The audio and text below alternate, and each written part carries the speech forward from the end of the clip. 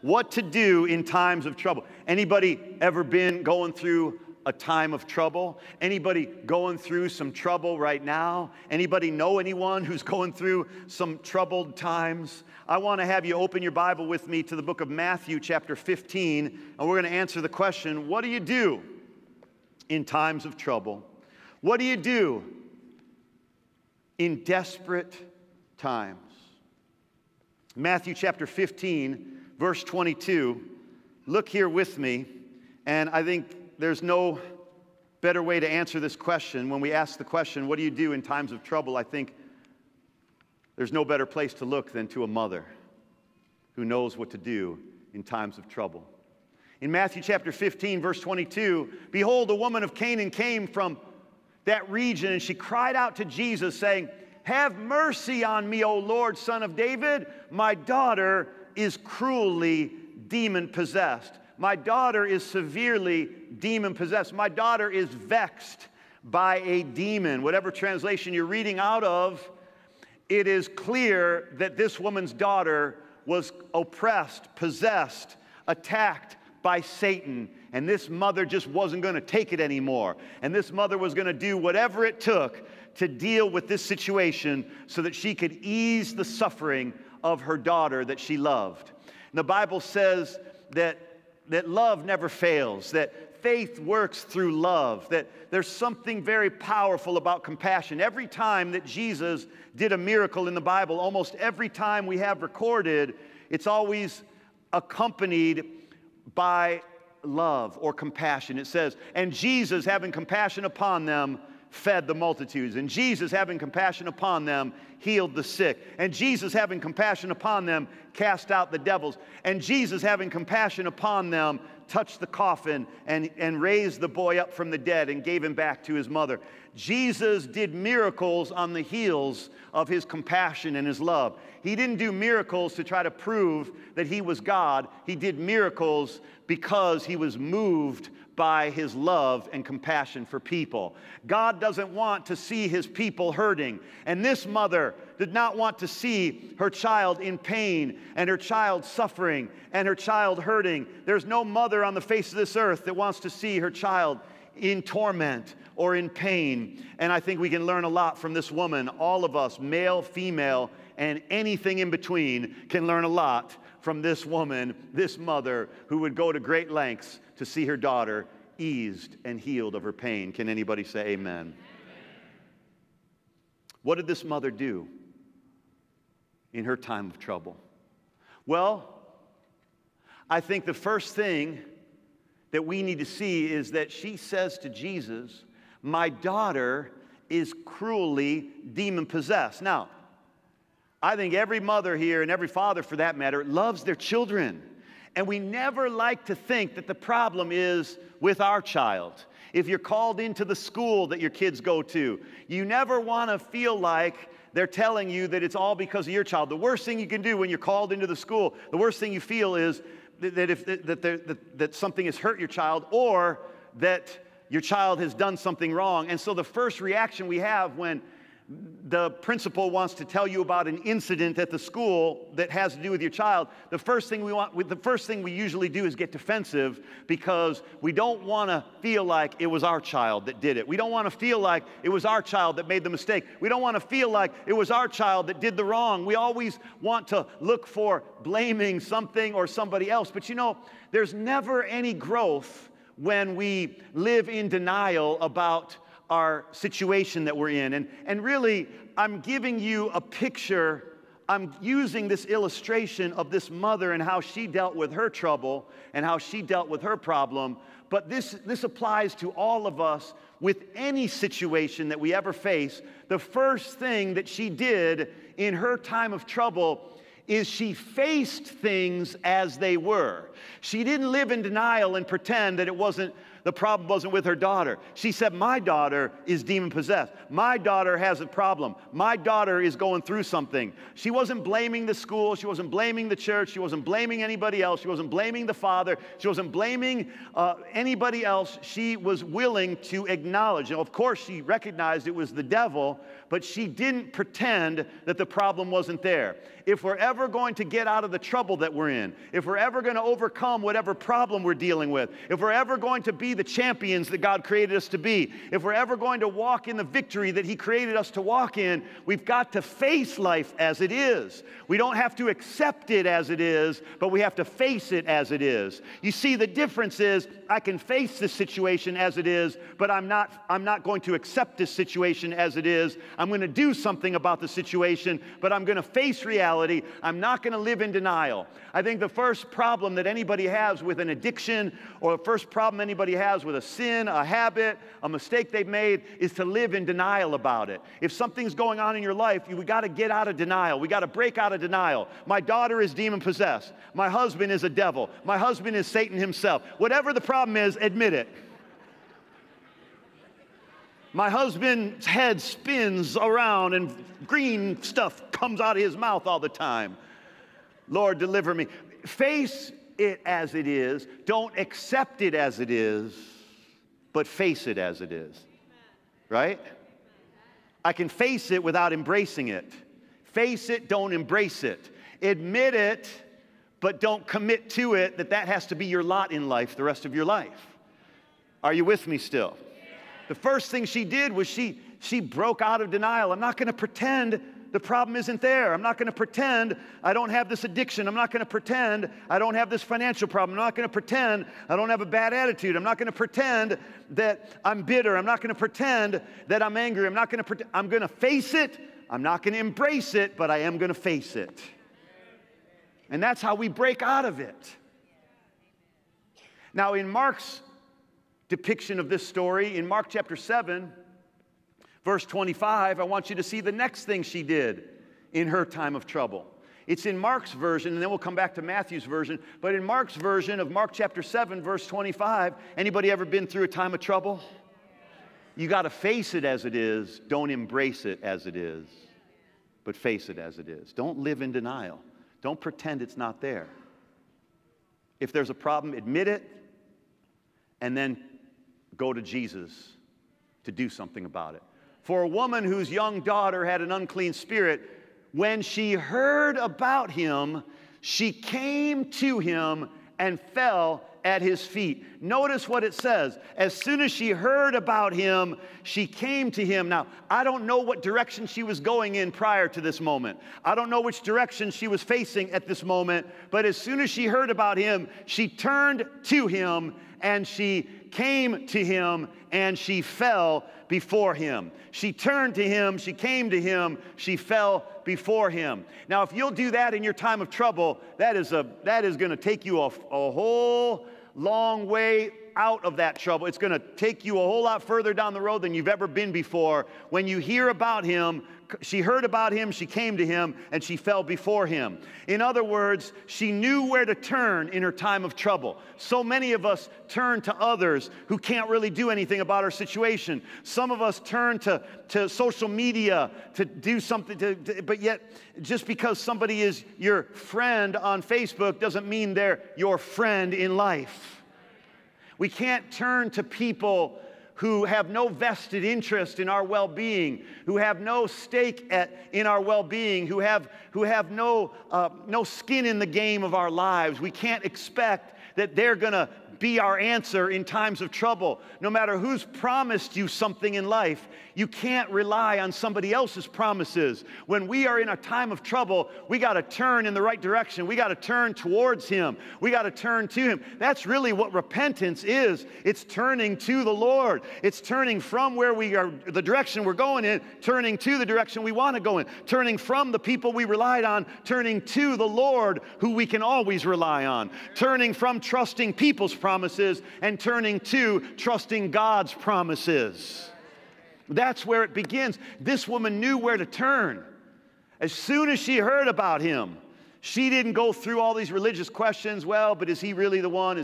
When you're desperate, When you're hurting, when you're in trouble, you lose all your religion, don't you? It's like you lose all your theology. When you're in trouble, you don't start arguing with theological debates. When you're in times of trouble, you go running to Jesus. That's what this woman did. She didn't have a debate. She didn't say, am I a Baptist? Am I a Pentecostal? Am I charismatic? Am I Catholic? I'm not sure. Can I really expect my daughter to be delivered? She didn't care about denominations and names and titles. All she knew was Jesus had showed up, and she wanted something from him. She needed something from him, and bless God, she was going to get something from him and not leave there without her miracle. Can anybody say amen?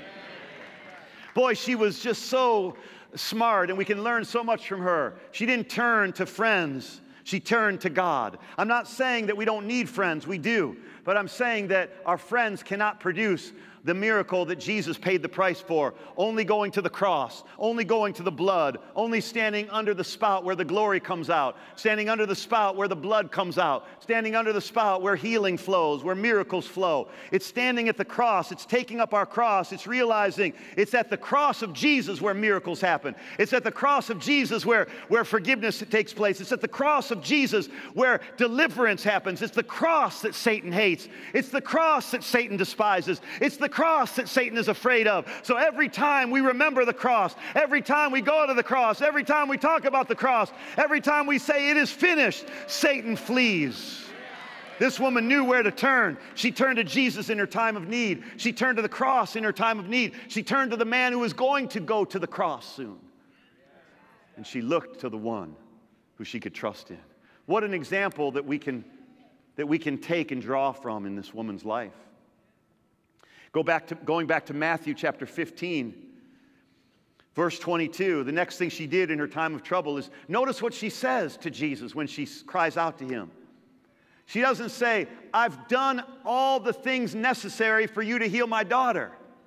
She doesn't say, have you seen my daughter's report card? She doesn't say, have you seen all the prayers we've prayed? She doesn't say, have you seen how holy I've been? She doesn't say, have you seen how godly I've been? She doesn't say, don't you realize how much I've sacrificed to get here and to stand here in front of you and to sit here at your feet? She doesn't say any of those things. She simply cries out, have mercy, have mercy, have mercy. It's not because we deserve it that God heals. It's not because we've earned it that God heals. It's not because we've worked enough for it that God heals. He heals because of his mercy. He delivers because of his mercy. We got to stop going to God on the basis of what we've accomplished and what we deserve, and we got to go to God on the basis of mercy. What do we do in times of trouble? Ask God for mercy. Ask God for his help. Ask God to come through. Ask God to forego the judgment that you deserve and to give you the healing that you don't deserve. Go to the throne of his grace to obtain mercy and find grace to help in your time of need. She didn't say, have law on me. She didn't say, have rules on me. She didn't say, have principles on me. She said, have mercy on me. Have mercy on me.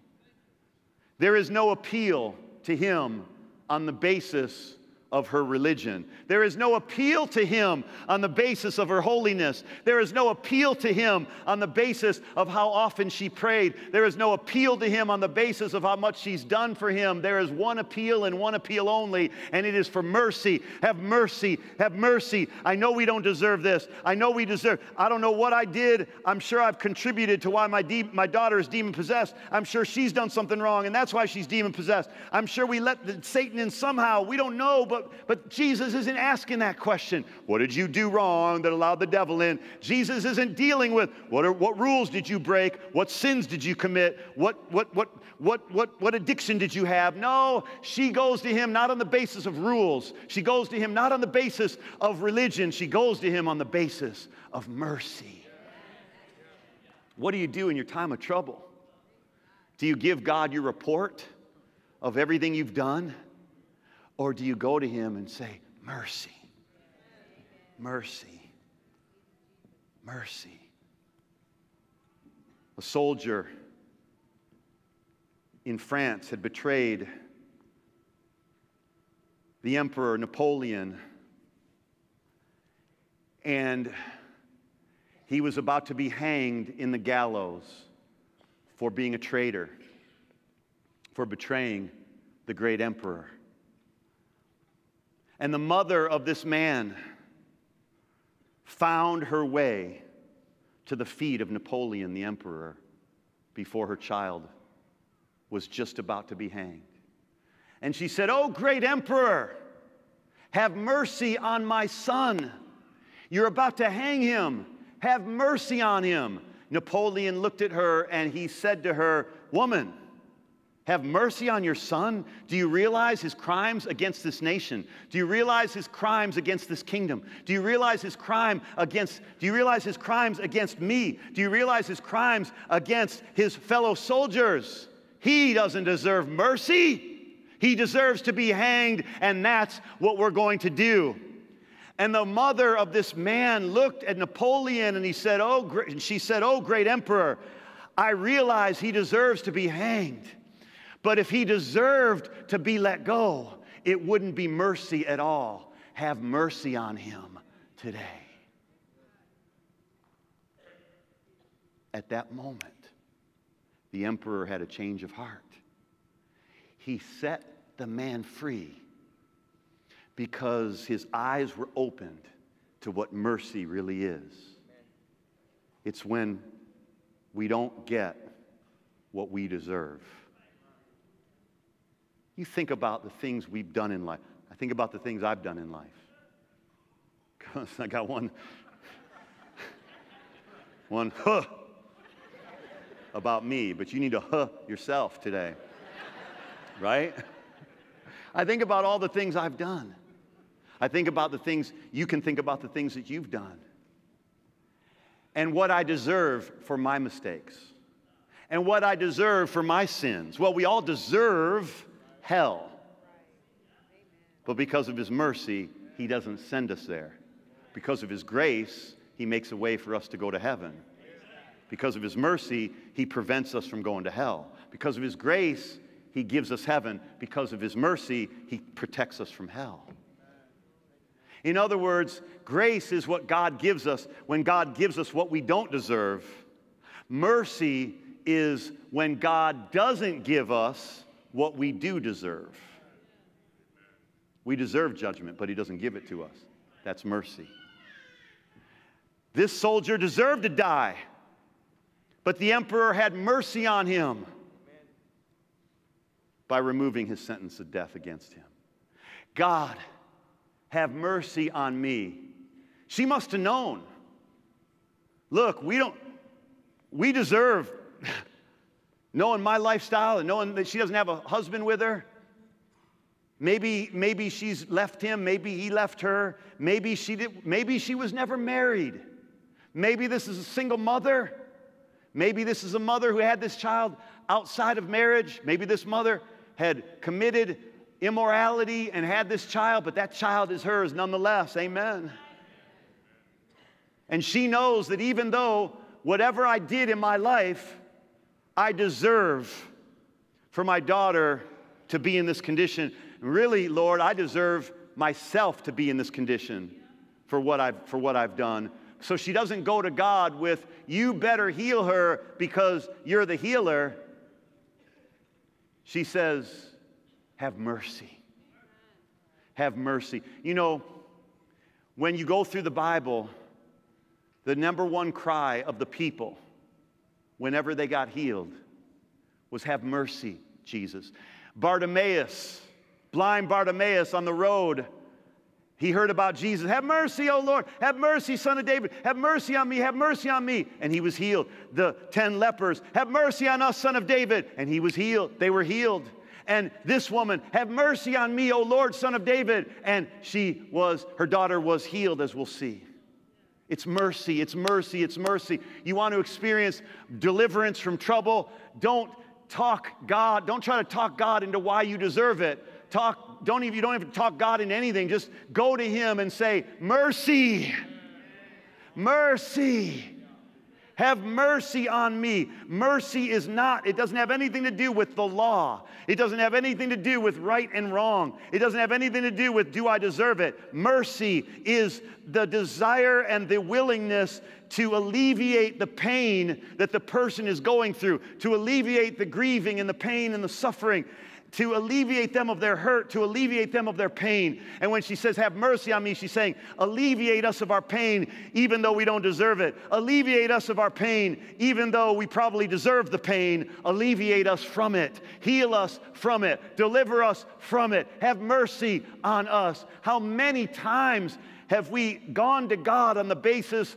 of what we deserve, and we're blind to the reality that we really don't deserve anything except judgment? But thank God, he said, go boldly to the throne of his grace to receive mercy and find grace to help in your time of need. What do you do in your time of need? What do you do in times of trouble? You face life as it is, even though you don't accept it as it is. You turn to the right source, and you turn in the right direction to Jesus, and you ask for mercy, because there's no other route, there's no other road that it's coming down except Mercy Avenue. Amen.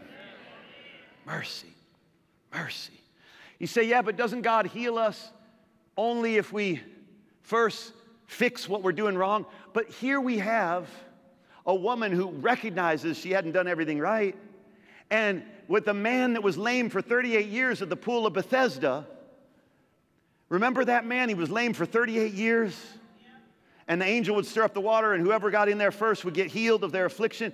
And this man couldn't get in the water because somebody would always go in front of him because he was paralyzed all those years. And he couldn't get in the water. And Jesus comes to him and says, do you want to be made well? And he said, I don't have anybody to put me in the water. And Jesus said, rise and walk and take up your bed and go home. And so the man gets up. The miracle happens. The man gets up, and instead of going home in John chapter 5, the Bible says he actually went to the temple. He went to church after he was healed. He goes, and listen, that's where we all need to go. Go to church, man. When you've blown it. You know how we used to say to people when they hurt us, we'd say, go to, right? Go to. Man, this is the way you got to talk to people now. Man, when you're mad at somebody, say, man, go to church. Man, I just wish you would just go straight to church. Man, I hope you split church wide open, man. Get to church. Go to church. Bless God. This guy gets healed, and where does he go? He goes to church. And there in the temple, this is all in John chapter 5, you can look it up later. There in the temple, Jesus finds him in the temple in John chapter 5 and says, you've been made well. I healed you. Now stop sinning so nothing worse happens to you. Notice, though, he healed him first before he stopped sinning. That's mercy. That's mercy. Sometimes we don't have time to get our lives all straightened out. We don't have time to fix it all up. And even if we could fix it all, we don't deserve healing because we fixed it all. Healing is an act of God's mercy. It's an act of God's compassion. But Jesus did say to him, now you've been made well. Now I healed you. Now go and stop sinning so nothing worse happens to you. In other words, he's saying, look, your sins are going to catch up with you. Your mistakes are going to have a harvest to them. I'm not judging you, but your own seeds are going to produce their own harvest. You're going to sow bad seeds. You're going to get a bad harvest. Really has nothing to do with God's judgment. It has nothing to do with God's wrath. It has everything to do with you reap what you sow. So Jesus says to the man, stop doing what you were doing because something worse is going to happen. It's going to be worse than just being sick for 38 years. Listen, so see, repentance comes after you experience the goodness of God. That man experienced the goodness of God, and then he repented. Then he turned. Then he went to church. This woman wasn't going to God on the basis of what she deserved. She was going to God on the basis of mercy. God, have mercy on me, My daughter is demon-possessed. And isn't it interesting, this mother is feeling everything her daughter feels. She says, have mercy on me. Her prayer is for her daughter, but she's as affected by it as her daughter is, because that's what love is. Love feels what others feel. Love is to weep with those who weep, to rejoice with those who rejoice. And then notice what happens here. She cries out to Jesus, have mercy on me. And then verse 23 says, but he did not answer her a word. My question to you today is, what will you do when it feels like Jesus doesn't answer you a word? What will you do when you face the obstacles of delay? When you face the obstacles that she faced? In fact, she faced several obstacles. She faced the obstacle of racism. She was a Gentile, which means she's a non-Jew.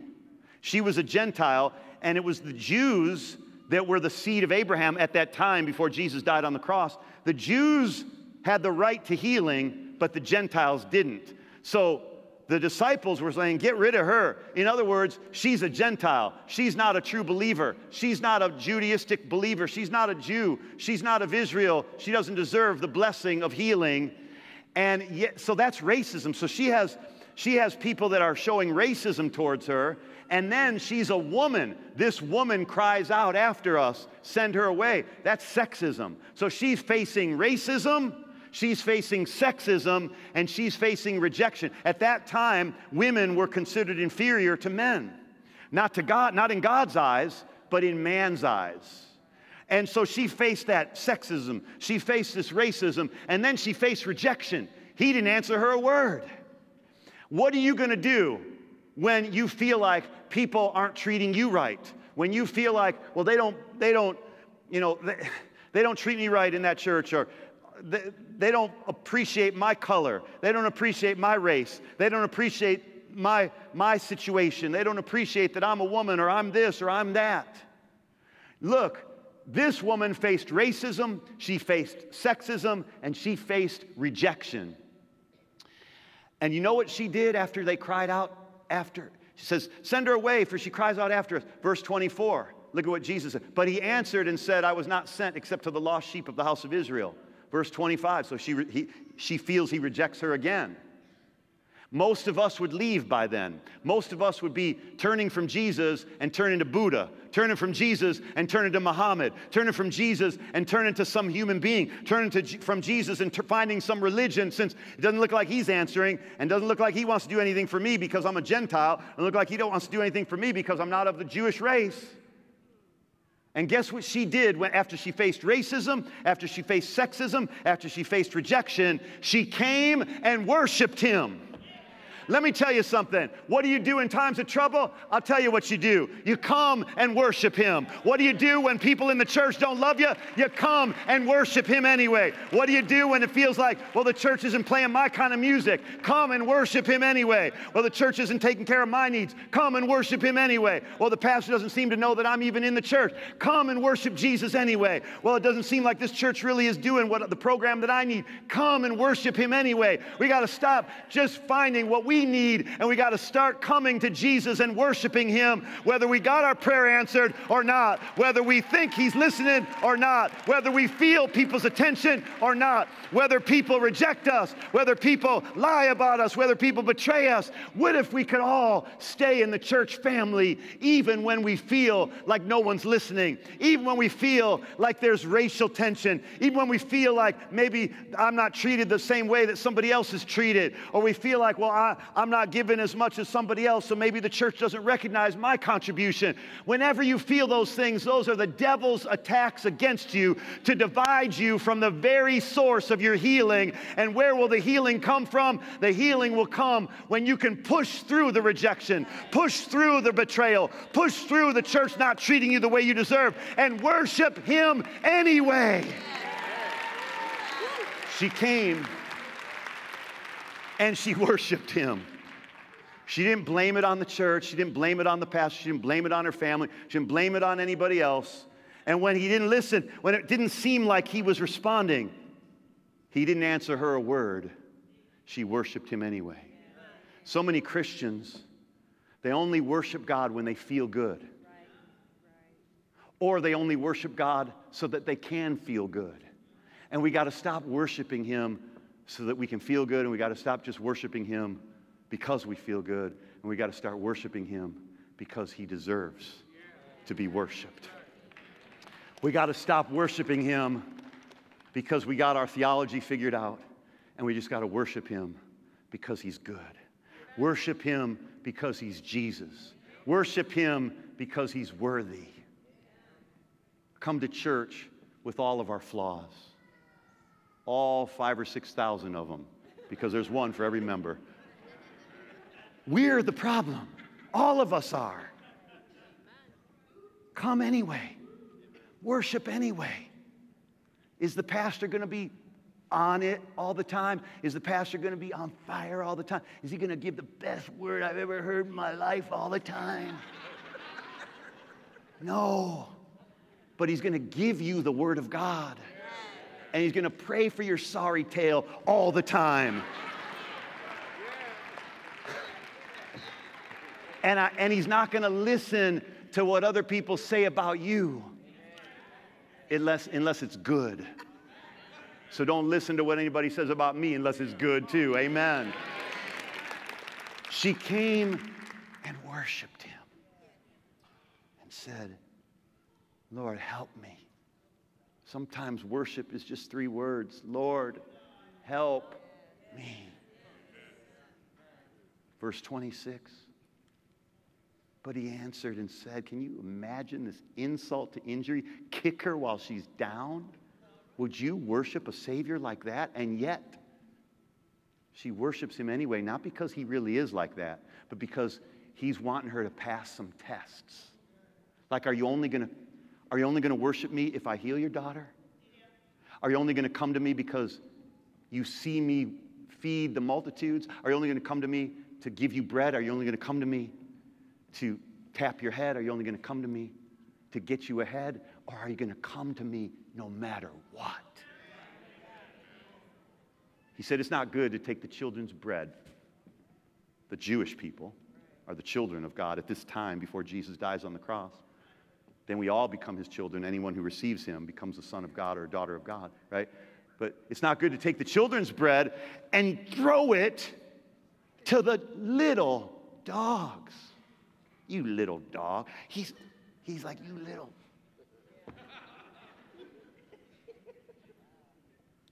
You little dog. It's not just that he called her a dog, he called her a little one. Not just he called her a little, he called her a little dog. You figure out what language that's translated into modern day slang, and it's like, whoa. And yet, we don't like the carpet, or we don't like the song, or we don't like how the pastor walked by and didn't smile or didn't hug or didn't, and we're out of here. This girl, Jesus calls her a little dog. And you know how she responds? I'm out of here. I'm going to Islam, and I'm going to hurt people, man. Forget this. I'm going to be a terrorist.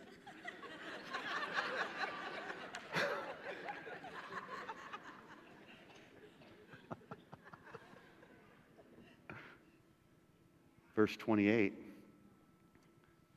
Look at what it says. That's the next one. Then Jesus... Wait, verse 27. I'm sorry, you guys were right. I was wrong. Forgive me. Oh, sensei. And she said, he says, you're just a little dog. Healing's for the children of Israel, not for the Gentiles. Not for you, woman. And she said, yes, Lord. You know what worship really is? Worship is to agree with God. Look, I don't know if it makes sense, but if God said I'm green, then I'm going to agree with him. I'm green. Call me my favorite Martian if you want, because I am. If Jesus calls me green, I agree. If Jesus calls me blessed, I agree. If Jesus called me a dog, I agree. She said, yes, Lord, arf, arf. But even the little dogs who you just called me, I'm going to forgive you for that, Savior. But even the little dogs eat the crumbs which fall from the master's table, and you're still the master. Whether you treated me right or not, you're still the master. Whether I feel loved or not, you're still the master. Whether my daughter got healed yet or not, I'm still here to worship you because you are the master.